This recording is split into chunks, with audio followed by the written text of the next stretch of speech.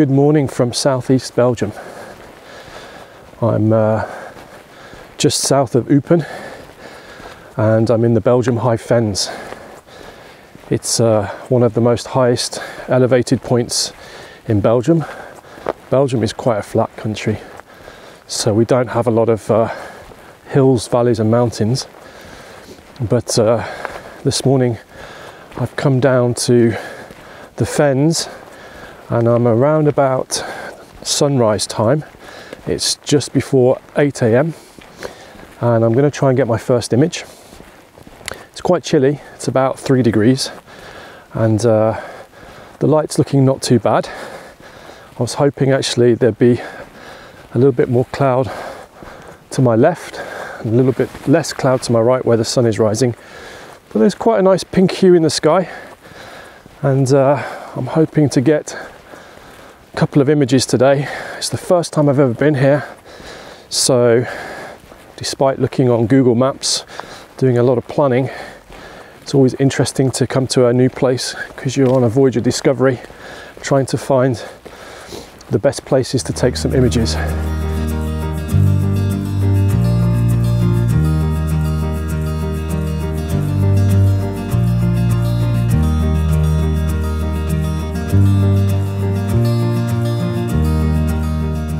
So the first image I've gone for, I'm using a 35 to 100mm lens, which is the equivalent of a 70 to 200mm full frame. And I've actually got a really nice contour on the landscape there, and there's some mist.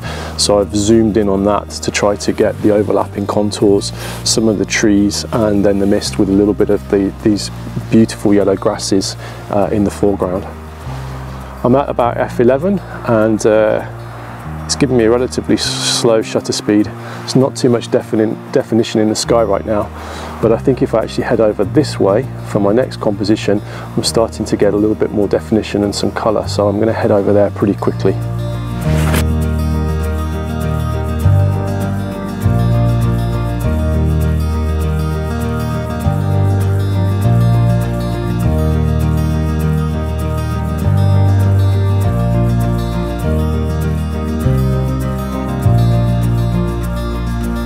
So the sun is starting to rise now and there's a big bank of cloud on the horizon, but there's a little bit of colour coming in the sky. It's just a shame that that bank of cloud is holding back the majority of the early morning light, but I'm hoping that I can get over here relatively quickly because there's another stunning view with morning mist. And I've actually left everything on my camera ready to go. So as soon as I find a good vantage point, tripod will be down and I'll get the shot. There's a fence line here and I actually can't go into the fens itself because it's a protected area. So from the platform where I got my first composition this morning, I've walked all the way down here. I can't get a clean line of sight, unfortunately. There's actually a small bush here on the left, and I'm using that as an anchor point on the left side and then balancing the composition with the sun that's rising there. And then I've got the foreground grasses and I've got the mist on the valley over there, so I think it's going to work quite well.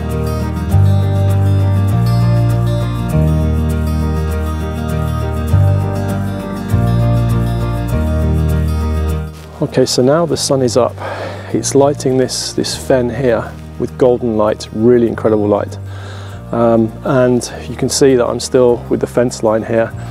So I'm having to walk across and then pick and choose my composition. So there's a small tree that's just in the middle there and I put that centrally and then got the contours of the tree line over there and then put some depth into the image with the grasses in the foreground. And again with the illumination of the sun, that's looking really nice. So I'm going to try this with portrait and then I'm actually going to go into landscape orientation and see if that works as well.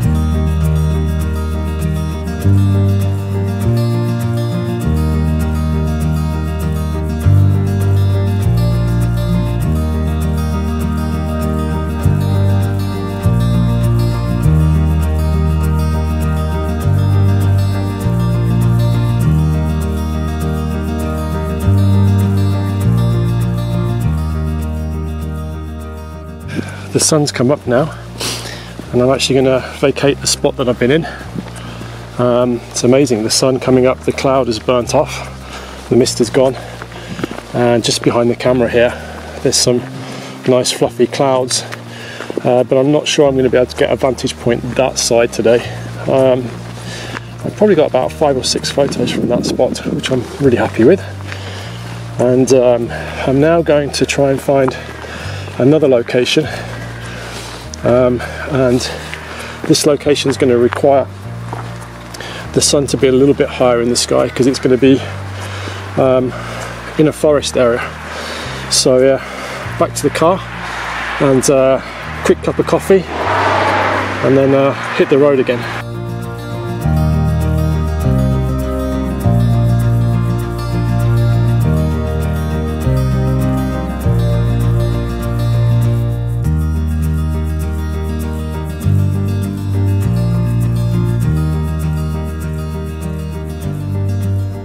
I've arrived, and yeah, it's going to be quite an interesting climb down there. I've got my wellies on. I wasn't quite sure what to expect, and the light is falling really nicely. I'm actually really pleased, because this was just by complete luck. The sun is there, and if I turn you around, the waterfall's down there, so the light's perfectly on it. And yeah, I did do a lot of planning looking at Google Maps, but I wasn't planning on the orientation for the sun to actually fall onto it. So yeah, I'm not sure if I'm going to go for a wide composition at the top here, because there's quite a lot of foreground clutter. I think I'm probably going to go for a composition further down the bottom there, and see what I can get. I might try and do a portrait one, I might try and do a landscape one, focusing on the detail. So the water itself, there's not a huge amount of water flowing. It's more of a trickle than a cascade.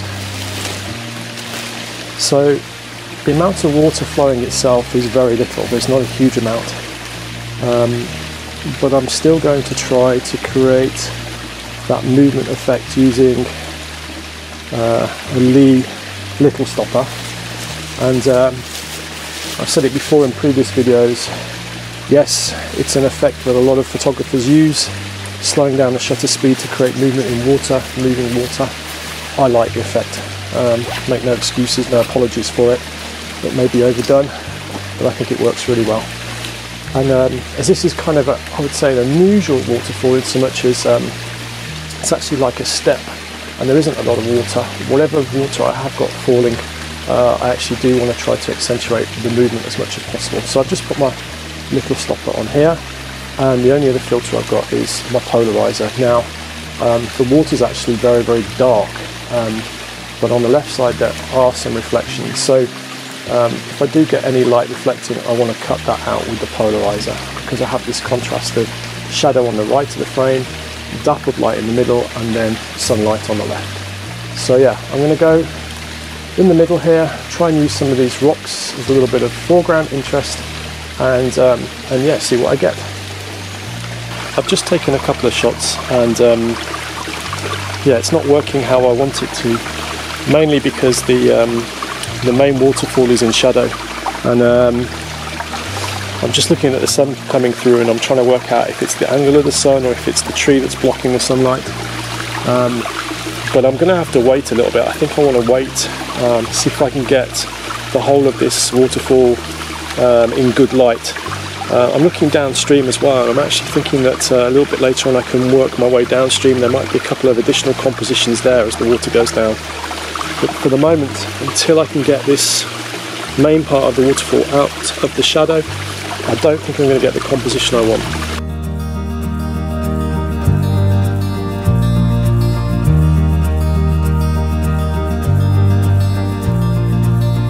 So whilst I'm waiting for the sunlight to come round onto the main waterfall, I've just come downstream, and I'm just looking for different compositions that may help me bag one or two images, but also kill the time whilst I'm waiting. think it's always a good idea, if you can't get your main photograph, to just have a wander around the area and see what else there is available. So there's a small stream here, and again I've got contrast of shadow and light, which isn't ideal, but I've really zoomed in and focused on a small pool here where there's some water falling onto a rock, and you've actually got some moss and some jagged edges on the rocks there, and some nice swirling patterns of the water. So I actually think that's going to work quite well. Yeah, with the little stopper I think I'm going to get the movement I want, and there's some nice coloured autumn leaves in the foreground as well, which will really bring some interest to the image.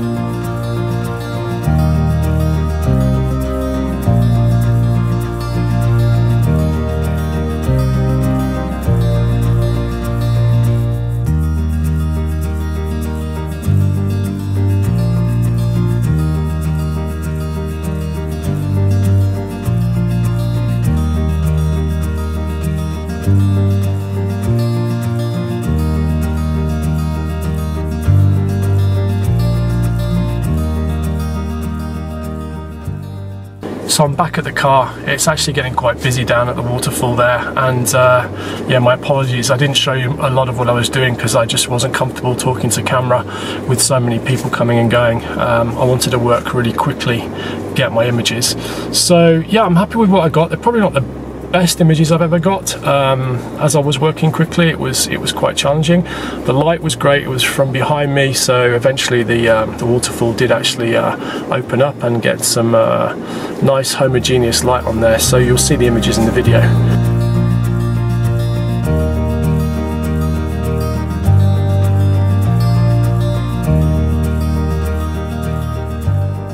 Now I'm going to see if I can get to a third location where there should be some more waterfalls and woodland streams. Again, I've never been there before, so it'll be a bit of an adventure.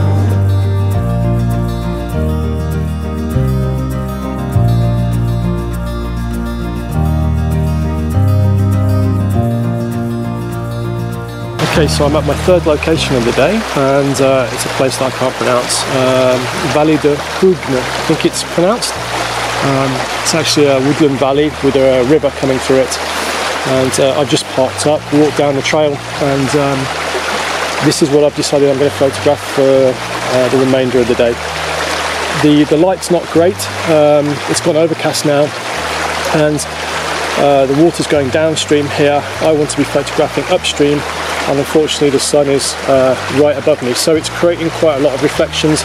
Got my polarizer on, and even with the polarizer, the angle of the light is still creating white patches which I can't really get rid of. So I'm going to have to get a little bit creative, maybe go into the trees, try and get some shade, and see if I can reduce those reflections with some compositions that really focus in on the detail. But I've just started off here, and I've got a wide angle shot, and I'll head up and sort of do a little bit of rock jumping in between the stream and see what I can get. I've got my camera set up here, and I've got my polarizer on and the little stopper, and you can see I'm going for this composition here, and there is light coming through those trees, so I'm now going to go and wander up there and see what I can get in terms of some running water, rocks, and some detail.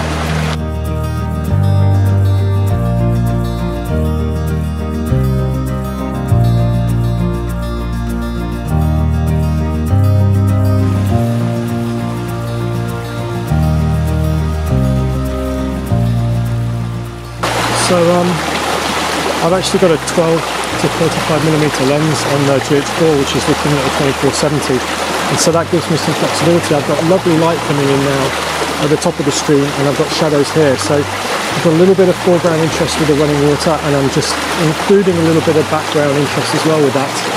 Lovely light that's there, and with a lower angle I'm able to manage those reflections much better.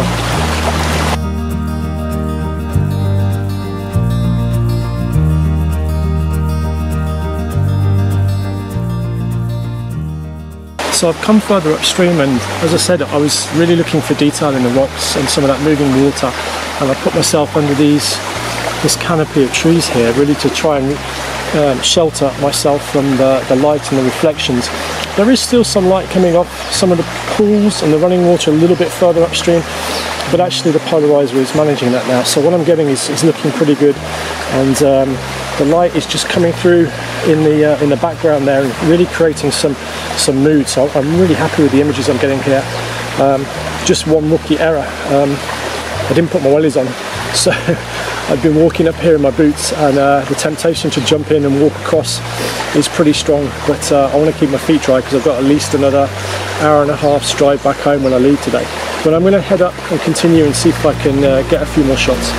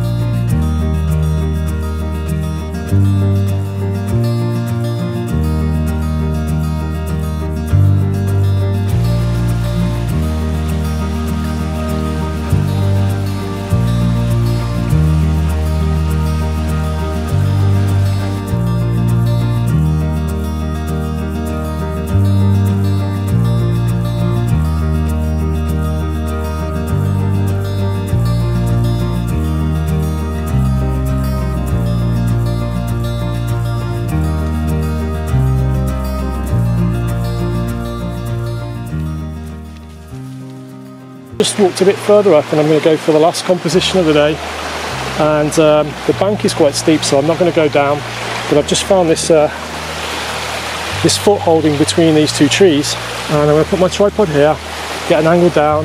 There's some overlying branches that I'm going to try and keep out, and I'm going to focus in on these rocks and the stream that's there, and that'll be my last composition. Probably do it portrait orientation, and again use the same filters, polarizer and a little stopper to get that movement.